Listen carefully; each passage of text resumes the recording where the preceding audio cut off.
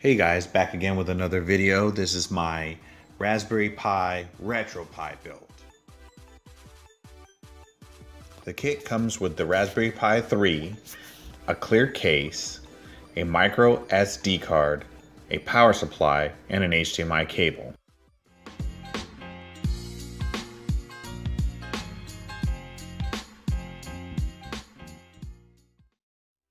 First off, you're going to need 4 things that you need to download off of the internet in order to complete the first portion of this build.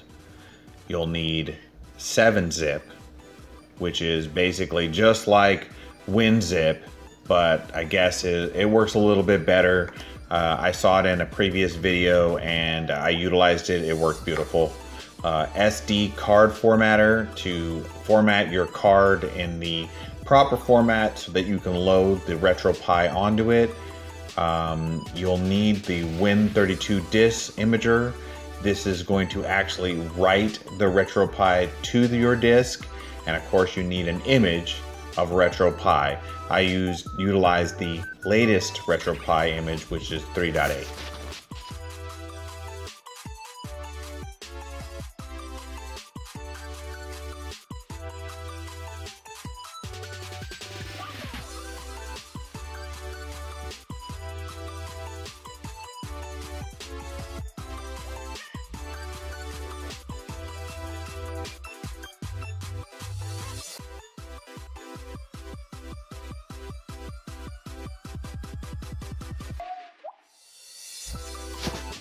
As you can see here, I went to Google and just did a search on 7-zip, and it took me right to the download screen. I was able to download the software, and then I always right-click on the actual file and run as administrator. If you got UAC turned off in Windows, technically you don't have to do that, but I do it anyway, just as force of habit.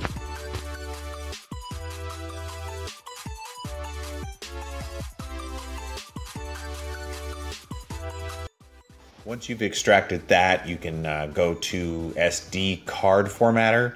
As soon as I did a Google search, it was like one of the top searches, and I clicked on the Windows download for that program and then agreed to the license, which it splashes right to the license agreement in the front, and accepted that.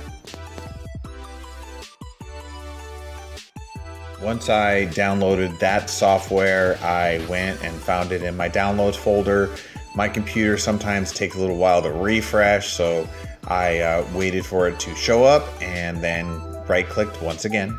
And this time I went into the 7-zip, which is in the menu for extracting compressed files, and then went to extract to and picked the name of the folder that was listed there. I find that easier to find stuff in my directory later.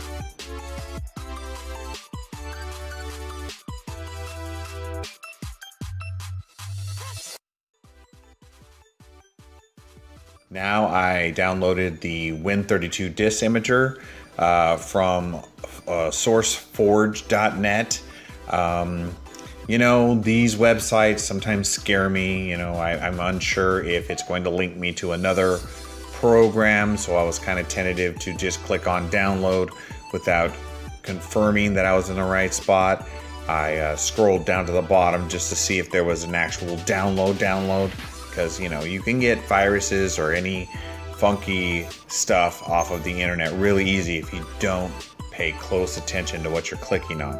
So just as good measure, I clicked on the Win32 link that said go to the web page, just to make sure that the icon and everything looked exactly the same. Then I clicked on it, and of course, me being me, I was impatient, didn't wait for the actual download to begin, and you know, just as a cautionary tale, just don't just click and click and click, because you probably download it like 3 or 4 times. I gave it a few seconds, and then I decided to click on the download on the project again, because on the top left hand corner you can notice that my tab was still spinning, waiting to actually take that download. Eventually, I got it to take the download though.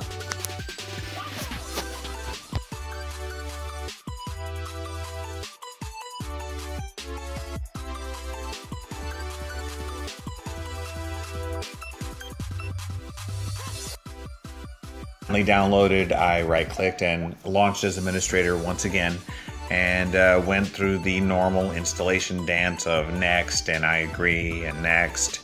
Then you just pick the location in which you want it to go, and I always create the icon on the shortcut of the desktop. It just makes it easier for me. Then I uncheck mark the actual launching of it because I don't need it yet because I haven't downloaded the Raspberry Pi.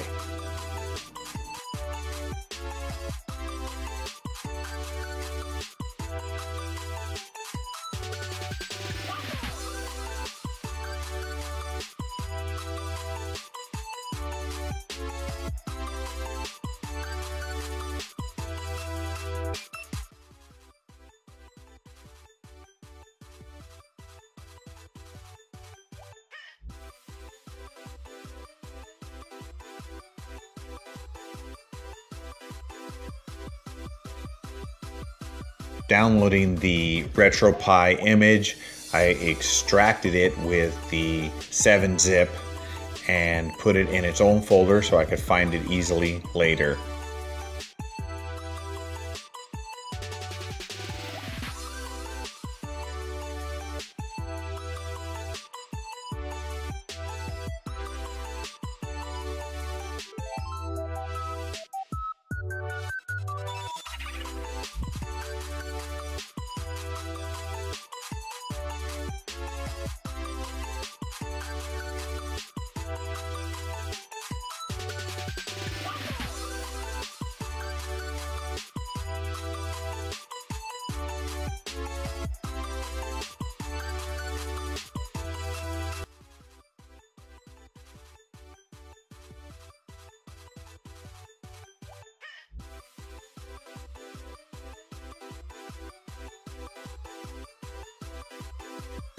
Now you have to make sure that you have your SD card put in either through the USB or if you have an SD card reader connected to your computer. Once you do that, confirm the location. Mine was on the F drive, and then launch your SD formatter program and type in a volume name. I just used Retropie to make it easy. Now, if you noticed, I put Retropie in upper and lowercase. It's going to actually change to all uppercase when it's complete. That's just something that the program automatically does, and it doesn't matter whether you put it in upper or lowercase. It will change it all to uppercase.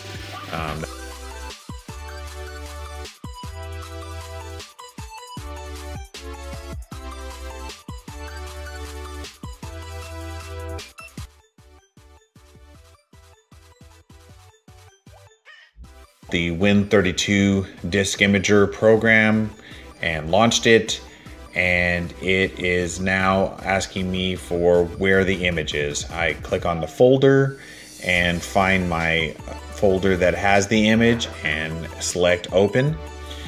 I confirm that the F drive is selected on the right hand side.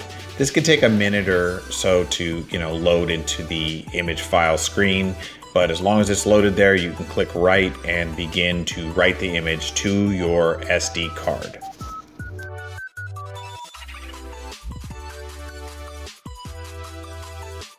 Through the magic of video editing, it actually installed a lot quicker than it really did. I kind of skipped ahead. It took maybe a few minutes to actually install to the SD card. Once you're complete, you just click exit, and that is it. That portion of the build is done. I've got a valid Retropie software on my SD card, and now all I need to do is put the Retropie together with all the parts I got off of eBay and boot it for the first time with a monitor on it, and of course a joystick and or a USB keyboard, and test to see if it runs correctly. Once that's done, I can download games, but that's going to be in my next video. So keep watching and subscribe if you want to see that portion of the build.